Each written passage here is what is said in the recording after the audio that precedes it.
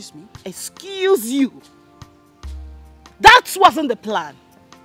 You were only meant to act as me for few weeks, not take my place in his life forever.